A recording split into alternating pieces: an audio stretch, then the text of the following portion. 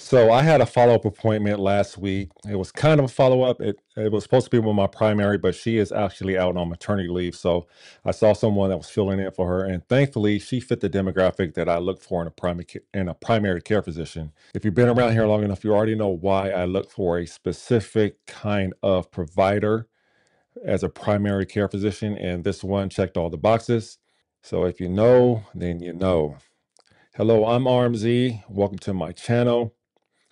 Now, the appointment itself went really, really well. And while we were wrapping things up, I asked her if she could include a testosterone test when she submitted my blood work order. I've been hearing more and more men in the community talk about TRT. And I was just curious as to where my number stood, especially at my age. Testosterone naturally drops as we get older. And funny enough, I had never been tested before, so I thought it would be a good idea. I've also been feeling some extra fatigue lately, and that could be a sign of low testosterone. But if you've been following my journey for the last year or so, you also know that I've been dealing with a low blood count and low absolute lymphocytes post radiation treatment, which I started in February and completed at the end of April. So the fatigue could be coming from that too.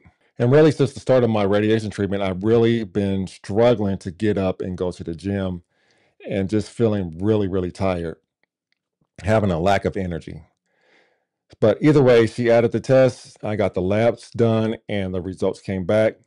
And there were 5 components in this panel. First, total testosterone. That's just the total amount circulating in your bloodstream at the moment that they draw your blood. And then you have albumin.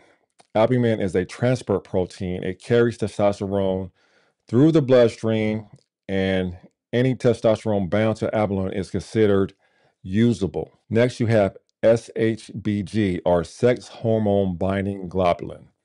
This is another transport protein, but the testosterone that binds to SHBG is not bioavailable, meaning your body can't actually use it. Fourth, there's a measurement of free testosterone. That's the unbound stuff, not attached to any proteins.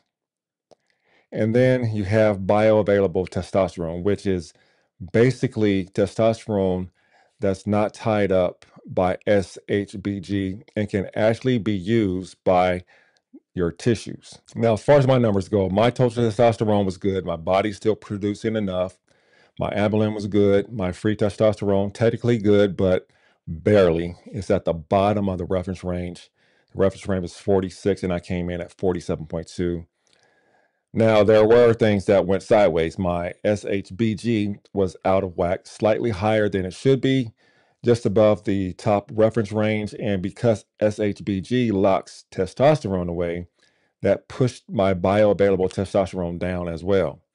So, of course, I loaded the results into ChatGPT and asked it to break everything down. And something interesting popped up when it explained why SHBG might be elevated. The first reason was age. The second reason was weight loss, or being in a caloric deficit, which can happen with increased cardio, lower body fat, and yes, GLP-1 use. And that caught my attention for 2 reasons. 1, my own weight loss and GLP-1 use. 2, how many men in the community are on GLP-1 and also doing TRT? So naturally, my next question was, can a GLP-1 actually increase SHBG? And here's what ChatGPT said. Number 1, GLP-1 meds don't directly change testosterone, but they affect the things that control SHBG. The big one is weight loss and reduced calorie intake. When insulin drops, the liver produces more SHBG. More SHBG means less usable testosterone, and that lined up perfectly with my labs. And then number 2, GLP-1s reduce appetite, so you naturally eat fewer calories. That lowers the insulin and raises SHBG. And number 3, rapid fat loss also increases SHGB and lowers free and bioavailable testosterone. This is common in the first 6 to 12 months of weight loss, and I'm well past that. And then number 4, if you lose muscle mass because you're eating less or not getting enough protein, that can push your usable testosterone even lower. And number 5, speaking of protein, appetite suppression can mean fewer meals and inconsistent protein intake, which can also raise SHBG.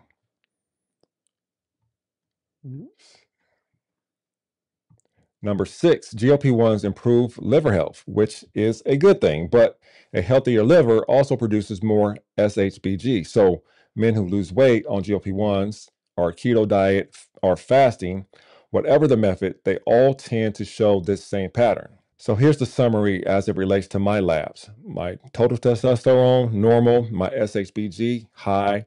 Free testosterone, normal, but barely. My bioavailable testosterone is low. Basically, it's not a production issue, it's an availability issue. And the good news is that as your weight stabilizes and nutrition levels off, SHGB also comes back down.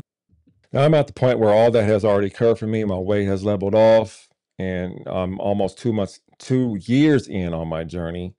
I've been in maintenance for a while, and I've been maintaining the same level of weight for a while. So I don't think some of those things actually apply to me, but the weight loss itself may be part of the issue, and that may be something that other men on this journey are also dealing with. I just found the whole thing pretty interesting.